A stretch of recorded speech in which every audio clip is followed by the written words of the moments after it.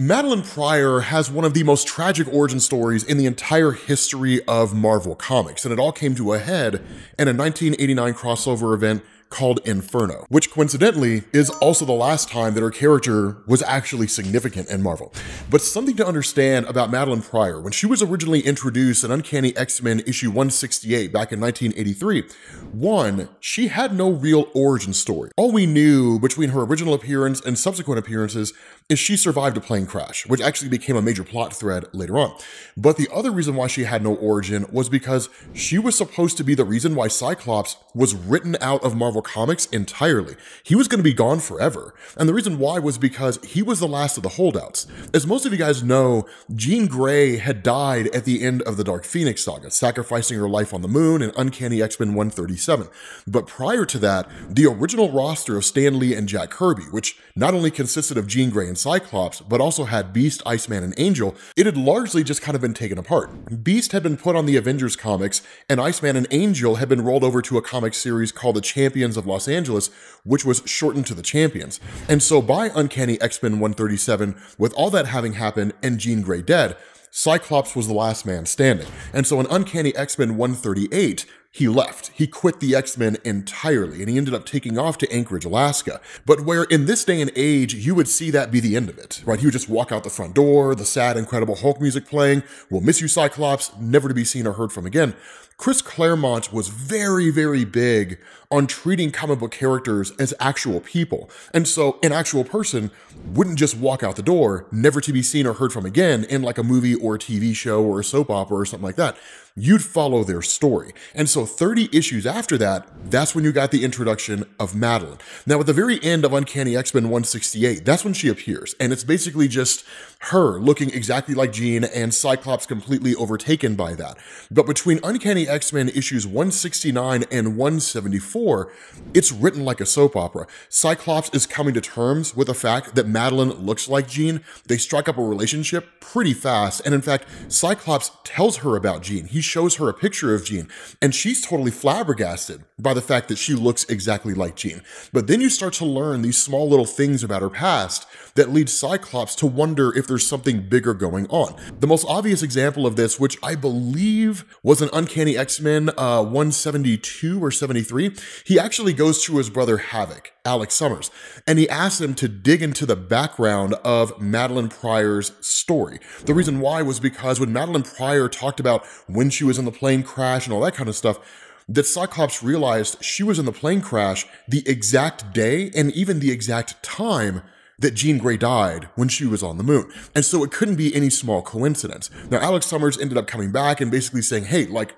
everything seems on the up and up when it comes to her. I can't find any kind of nefarious deeds going on. She's not lying about anything. Like, she seems like a pretty solid chick, right? And so what that did is going into Uncanny X-Men 174 and specifically 175, that in 174, Cyclops introduced Madelyne to his father, Christopher Summers, who leads a group called the Starjammers.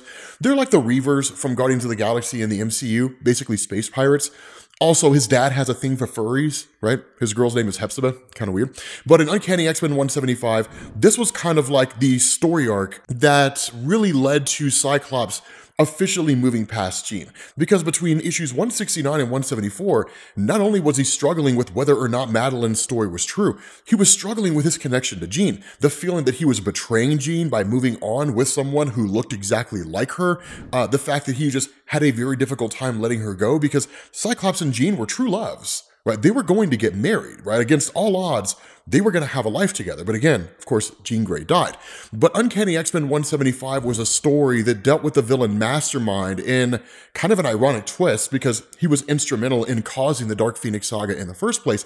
But Mastermind had kind of tricked everybody into believing that the Phoenix had come back. And it was a pretty flimsy plot in terms of him, like, tricking everybody into thinking Madelyne was the Phoenix or Cyclops was the Phoenix and using his ability to control the five senses to get the X-Men to fight each other. The bigger takeaway from all of this was that with Cyclops being confronted by the Phoenix, he had to come face to face with his memories of Jean and the reality that Jean Grey was gone, that she was dead and she was never coming back. And so it was basically an in-comic book way for him to just grieve and move on, something he had never actually done even in the time when he was by himself in Anchorage before he ever met Madelyne. And so at the end of Uncanny X-Men 175, he finally says goodbye to Jean and he marries Madelyne Pryor. Now in Uncanny X-Men 176, the very next issue, he kind of retires. And when I say retire, I mean he kind of backs away from superhero antics and focuses on his life with Madelyne. But one of the things that's established is he has a very difficult time letting go. A whole plot thread that actually came to a head in Uncanny X-Men 201. And we'll talk about that here in a minute. But the difficulty that he had in letting go was the fact that so much of his life was defined by being an X-Man, he didn't really know how to do anything else. So it wasn't that dissimilar from a person who works at the same job for 40 years, retires, and then doesn't know what to do with themselves. And so following that, there was actually a 2-year period where you didn't hear hide nor hair of Cyclops or Madelyne. And that was kind of normal when it came to what Claremont was doing, because again, he was in the process of writing them out. And so between Uncanny X-Men 138, when Cyclops initially quit, going all the way up to Uncanny X-Men 176, you actually saw him appearing in Marvel Comics less and less with each passing month, kind of acclimating the readership to seeing Cyclops essentially going away. Now, X-Men and Alpha Flight in 1985, that was a crossover event, kind of a 2-part story that dealt with Loki being Loki and, god of tricksters and all that kind of stuff. The big takeaway from that comic in relation to Madelyne and Cyclops is that in X-Men and Alpha Flight #1, she found out she was pregnant. And that's where the strain on her relationship with Cyclops really started to come to a head. And specifically, it happened in Uncanny X-Men 200 and then 201. Uncanny X-Men issue number 200 is an iconic comic book, a landmark comic book for a variety of reasons. It's the trial of Magneto in the sense that in issue 199, he handed himself over to the World Court. In issue number 200, he was officially tried for all of his past actions. Professor Xavier kind of succumbed to an illness, ended up taking off into space with the Shi'ar to find some way of healing himself. And so it left no leadership for the X-Men or the New Mutants, a role that Magneto stepped into at the end of the trial of Magneto. But in relation to Cyclops and Madelyne, 2 big things came out of this. The first was that Madelyne ended up giving birth to her baby basically by herself. Right? Because Cyclops was out there doing his X-Men thing. And it was really kind of establishing the fact that Cyclops valued his life as an X-Man more than he valued his life with Madelyne Pryor, especially the fact that he was becoming a father. The other big thing is that he wanted to go back to being an X-Man full time because he didn't fully trust Magneto. And he thought maybe even potentially Magneto had killed Xavier. Now, the reason why that matters is because in Uncanny X-Men 200, it was believed Xavier was dead. And so everybody just kind of assumed he was done and gone, which just allowed a bit of a reprieve and for Claremont to dabble with the idea of Magneto basically leading the X-Men and so on and so forth. But this whole strain between Cyclops and Madelyne and Cyclops' role as either being an X-Man or being a father and a husband, that was all played out in issue 201. This was the story that a lot of you guys have probably heard of where Cyclops fought Storm for control or leadership of the X-Men. And it was kind of his hand being forced by Madelyne Pryor, that Madelyne would constantly make this argument and saying, you're not an X-Man anymore. And even if you were, you're a husband and a father now. Those duties come first. Being an X-Man, that's secondary because the team doesn't need you anymore. They have all kinds of people on there and any number of them can lead. And so Cyclops fought Storm in that comic.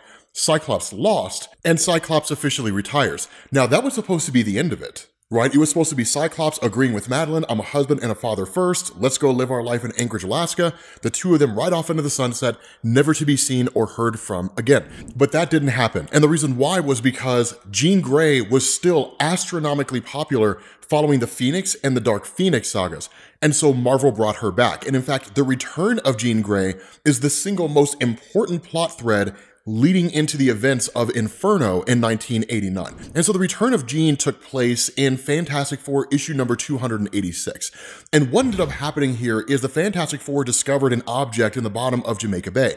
They went down to investigate, discovered it was basically a cocoon, brought it to the surface, cracked it open, and realized Jean Grey was inside. They alert the X-Men, and Jean Grey makes her triumphant return.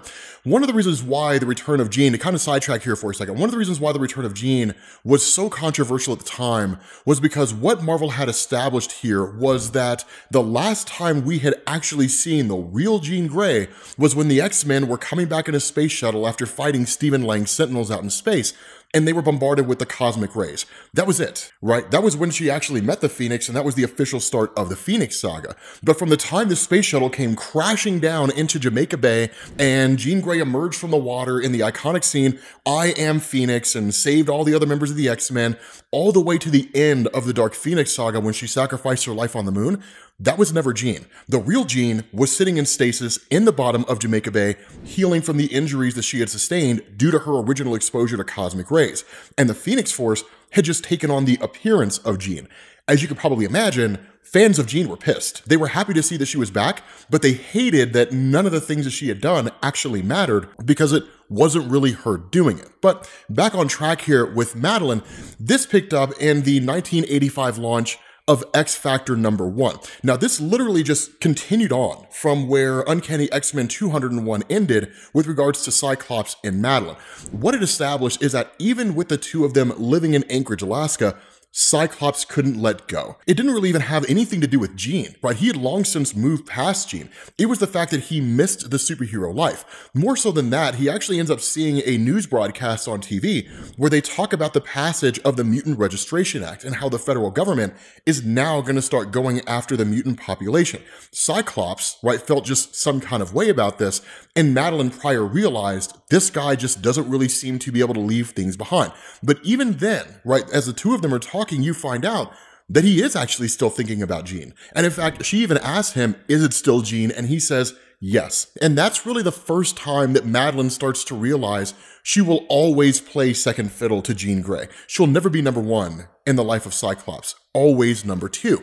But what ends up happening in X Factor #1 is that Cyclops gets a call from Warren Worthington, who basically tells him, we found Jean Grey, she's alive. Cyclops leaves. Now, he doesn't really tell Madelyne that Jean Grey's back. He simply says, I have to go visit with Warrington. I have to go back to the life of being an X-Man. She tells him, if you go out that door, never come back. Cyclops leaves. Now, the kicker about this, and really kind of reading between the lines, he abandoned his wife and child.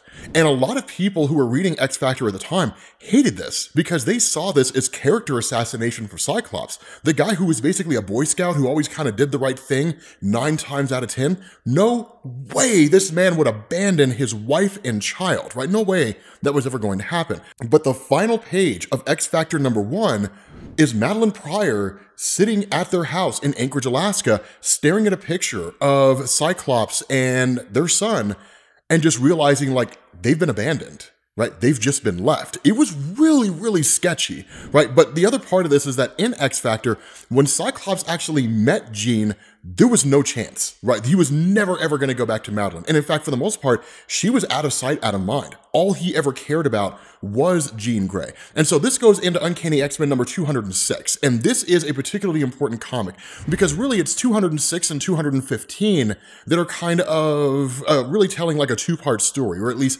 a set of events that kind of come together. In Uncanny X-Men 206, Madelyne Pryor just appears at a hospital with gunshot wounds, and you don't really know what happened. In issue number 215, you find out that she was attacked by Mr. Sinister's Marauders. Now, this was Chris Claremont kind of building up to Inferno, right? You can kind of consider this the early prologue to the main Inferno event, but this began the process of bringing Sinister in as a guy who was part and parcel to the life of Madelyne Pryor. Now, we didn't really know why he was going after Nathan Summers, right? The son of Madelyne and Cyclops.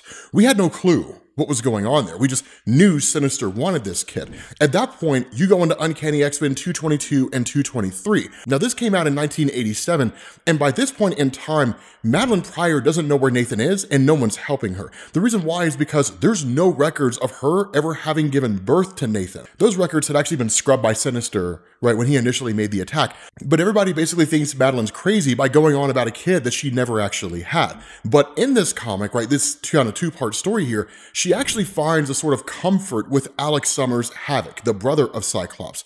It's not really a romantic relationship, but it does become important leading into Inferno, because the two of them find a kind of comfort with one another because they had both lost love interests. Havoc had lost Polaris, and she had lost Cyclops. Now, they had both experienced abandonment, although with Polaris, it was less about her going back to a former lover, and it was more about her being manipulated by the Marauders. But the fact remains, right, going into 225 and 227, this actually took place during a story called The Fall of Mutants. Now, The Fall of Mutants was more Storm and Forge-centered than anything else. For those of you guys who don't know who Forge is, he's basically a mutant whose power essentially makes him Tony Stark, with the most simple and broad of explanations being given here. That's really what his abilities do.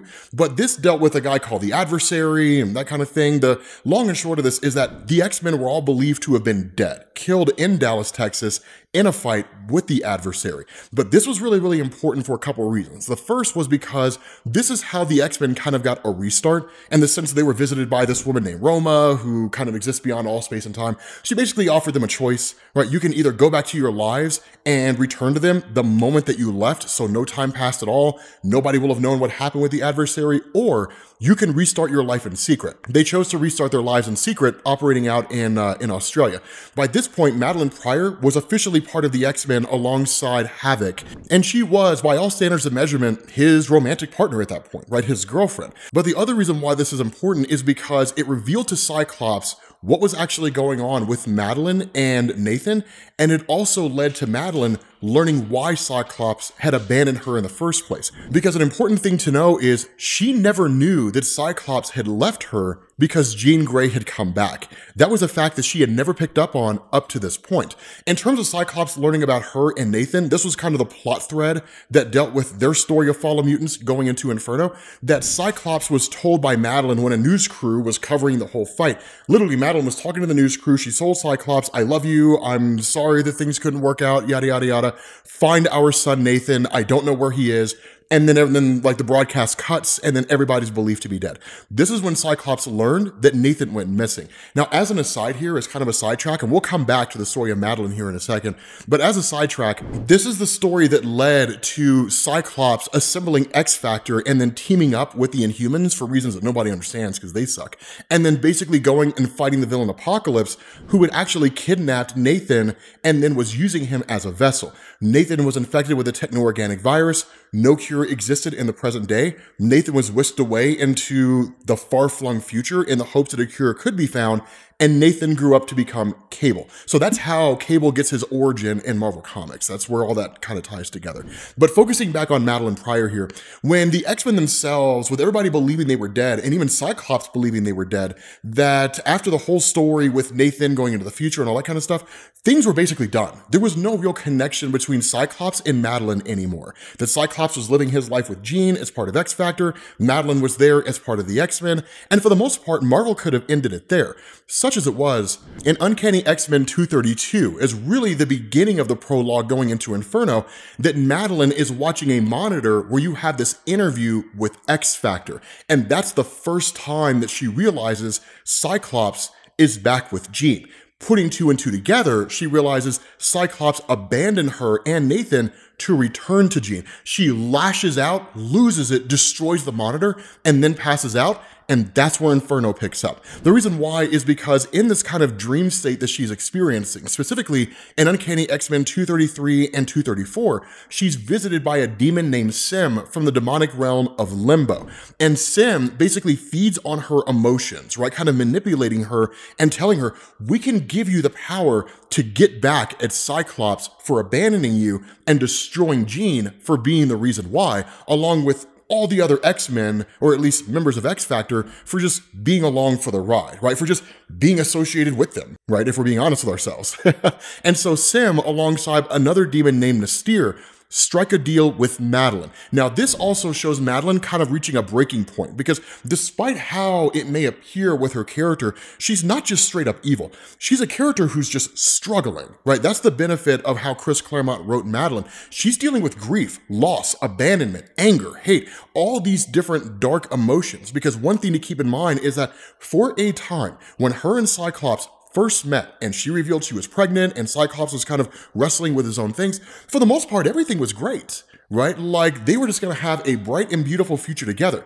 And then it all went sideways when Cyclops abandoned her. So that's why it's such a visceral and personal story when it comes to Inferno in relation to Madelyne Pryor. But because she's being manipulated by these demons, and also because she's just kind of stopped caring in general, she goes through what you and I might refer to as a hoe phase, right? But in all reality, she actually strikes up an affair with Alex Summers. Now, in the comic, Marvel referred to it as an affair because the marriage between her and Cyclops had never actually been nullified, right? They never really got divorced. She just stopped wearing the ring and stopped referring to herself as Cyclops' wife and just went and did her thing with Alex Summers for a while. The relationship between the two of them was incredibly strong, albeit rooted in trauma bonding, and that's the reason why during the main Inferno event, Havoc actually becomes the Goblin Prince for the Goblin Queen of Madelyne Pryor, right, when she kind of takes on her demonic form. But what ends up happening, kind of going into the main Inferno story itself, specifically with Uncanny X-Men 238 through 241, that's when even Madelyne Pryor herself actually gets the full explanation of what her role in all of this is. If there were a plot to Inferno, which I guess there is kind of a main story, it was basically Madelyne Pryor kidnapping her own son Nathan prior to his kidnapping by Apocalypse, being taken to the future. It was her kidnapping Nathan along with 8 other babies with the intention of sacrificing them to permanently open the portal between Limbo and Earth. That's kind of the main plot. Of course, that plot ended. The real meat and potatoes of Inferno is that in Uncanny X-Men 240 and 241, Madelyne Pryor finally gets an origin story. And what you end up learning here is that the villain Mr. Sinister had come to the realization that if Jean Grey and Cyclops ever had a child, that child would be godly powerful. I mean, it would be one of the most powerful mutants to ever exist in Marvel Comics. And in fact, that happened not really in the form of Cable or even Strife, his clone, but actually in the form of Nate Gray, which has his own story, and we can go into that if you guys are interested at some future point in time. But Sinister was always trying to initiate a coupling between Jean and Cyclops. The problem is that between the Phoenix Saga, the Dark Phoenix Saga, and the death of Jean, especially during the Dark Phoenix Saga, there wasn't really a way to do this. And so Sinister cloned Jean Grey.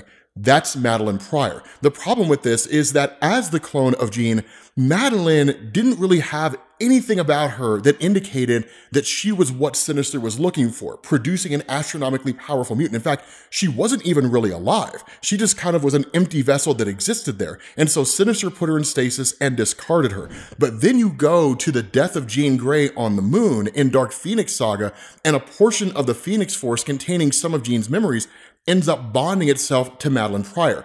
It brings her to life. And so following that, everything that had happened between Madelyne first appearing in Uncanny X-Men 168 all the way up to Uncanny X-Men 201, her pushing Cyclops to leave the X-Men, her saying, let's take off to Anchorage, Alaska, that was all manipulation by Sinister behind the scenes. Madelyne didn't know she was being manipulated. Nobody knew that Sinister was operating behind the scenes, but he was. Because his goal the entire time was to get the two of them to produce a child, which came in the form of Nathan. The Marauders attacking Madelyne, that was Sinister looking to kidnap their kid, which he successfully did for a time. But the fact is that Madelyne's story in Inferno ultimately culminates in her, once she learns this origin, basically destroying herself, because she sees her life as nothing more than a tragic series of events where she met a man that she truly loved, that she truly believed she could have a beautiful life with, only for him to abandon her because she would never be number one in his life, and even abandoning her and taking off for a former lover, the true love in his life. Following that, her life was just a series of tragic events, loss, sacrifice, being manipulated by Sinister, being manipulated by demons. And so from her perspective, death was a welcome option to the life that she lived. And that was really how it ended. Now, ultimately she came back, but really nothing after that is overly important. There's stories with Nate Gray, stuff like that, but this is really where Madelyne peaked. if we're being honest with ourselves. She's just kind of free-floated through Marvel ever since and occasionally does some stuff that sort of matters sometimes, but not really. But with that being said, guys, we're gonna bring this to an end. Let me know what you guys think down in the comments. Hopefully this helped you guys out, and I will catch you all later. Peace.